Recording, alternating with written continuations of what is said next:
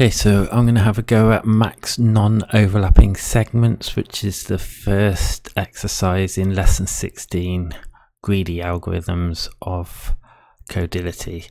So let's get straight into this. Okay, located on a line are n segments numbered from 0 to n-1, whose positions are given in arrays A and B. For each 0 is less than or equal to I is less than n, the position of segment I is from AI to BI inclusive. The segments are sorted by their ends, which means that BK is less than or equal to BK plus 1 for k such that 0 is less than or equal to k is less than n-1. Two segments I and J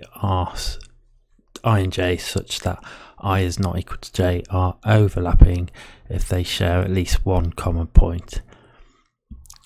In other words, AI is less than or equal to AJ is less than or equal to BI, or AJ is less than or equal to AI is less than or equal to BJ. Okay, I think that's going to make more sense when we look at the example. But we say that the set of segments is non-overlapping if it contains no two overlapping segments. The goal is to find the size of a non-overlapping set containing the maximum number of segments. For example, consider arrays A and B like this. The segments are shown in the figure below. Okay, so the first segment goes from position 1 to 5. The second segment index 1 goes from 3 to 6. 2 goes from 7 to 8. 3 goes from 9 to 9, so it's just a point, and 4 goes from 9 to 10. The size of a non-overlapping set containing the maximum number of segments is 3. For example, the possible sets are 0, 2, 3, 0, 2, 4, 1, 2, 3, or 1, 2, 4. So 0, 2, 3, 0, 2, 4, 1, 2, 3, and 1, 2, 4. So these are 3 segments that don't overlap. There is no non-overlapping set with 4 segments. That seems to be right. 0 overlaps with 1, 3 overlaps with 4. Okay, write a function that given two arrays A and B consisting of n integers returns the size of a non-overlapping set containing a maximum number of segments. For example, in this example, the function should return 3. Write an efficient algorithm for the following assumptions. N, which is the number of segments, is an integer within the range of 0 to 30,000. Each element of arrays A and B is an integer from 0 to a billion. AI is less than BI for each I. 0 is less than or equal to I is less than n. Okay, so what's that saying is that the A always marks the start and the B always marks the end. And I is always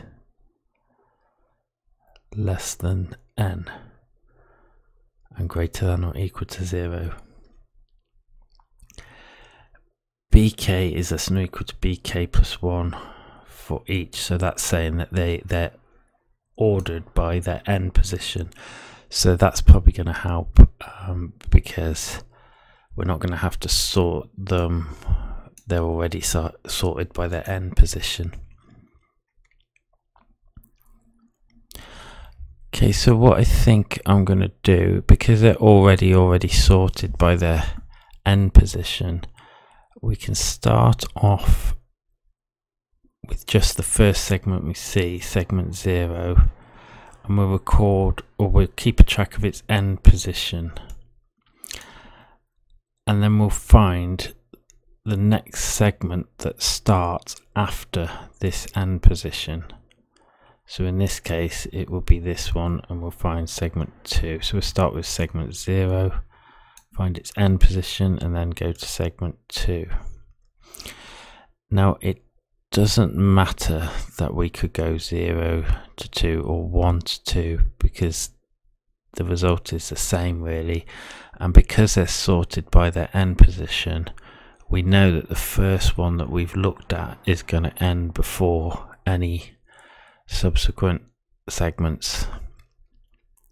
So we'll find the first segment, the end position, and then we'll find the next segment that starts after that, and then we'll repeat. So that ends there. The next segment that starts after that is going to be segment 3. Its end position is the same as its start position, but that doesn't matter. In fact, I don't think we're going to even think about start position. Oh no, we think about start positions to find one that starts after the end.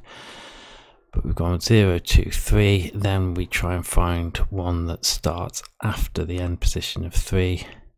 We can't find one, and therefore we've counted 3. Okay, so I'm going to prepare the class and have a go at doing that.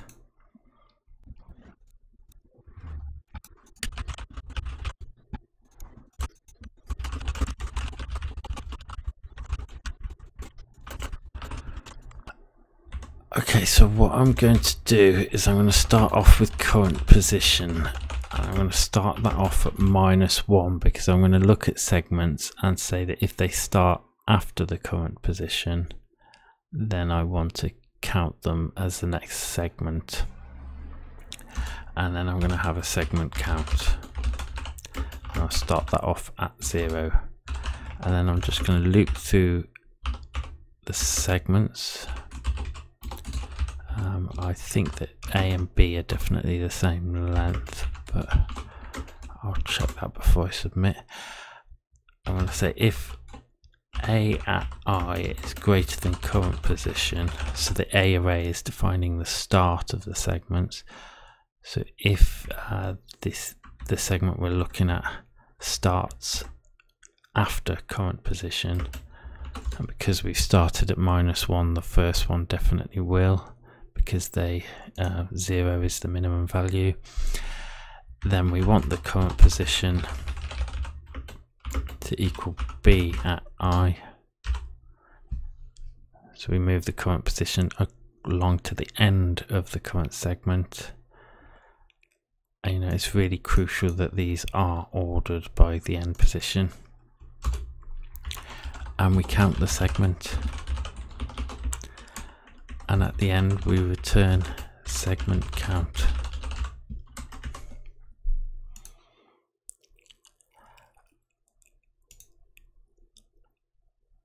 So I'll just test that. The answer's 3. So let's just go through that in debug and explain it one more time.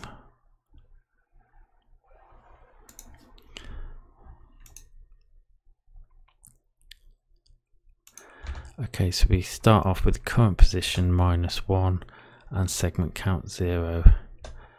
The first one starts after the current position at 1. Therefore we set the current position to be the end at 5. And we count our first segment. Then the next one starts at 3. We don't want to count it. The next one starts at 7. So we move our current position to the end of that segment, which is 8. And we count this segment. The next one starts at 9. So we set our current position to its end, which is 9. And we count that segment. The next one starts at 9, which is not greater than our current position of 9. So we don't count that, and we've counted 3 segments. So I think that's it. I'm just going to check. A and B are definitely the same length.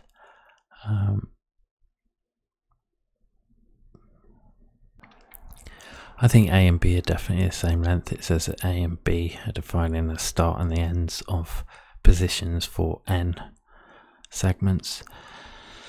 So the minimum value, we could have 0. What happens if we have 0? I think I just need to deal with the corner case of what if we give it 0 and what if we give it 1.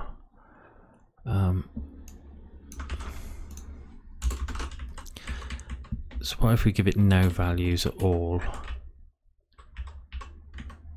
We want our overlapping segments to be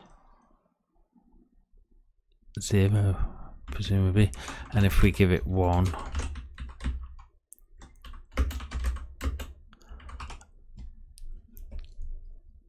our max overlapping segments will be 1. So I want to see 3, 0, 1 here.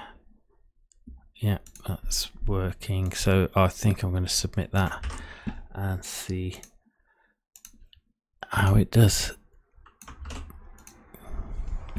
There's nothing to import, so run the tests and submit it.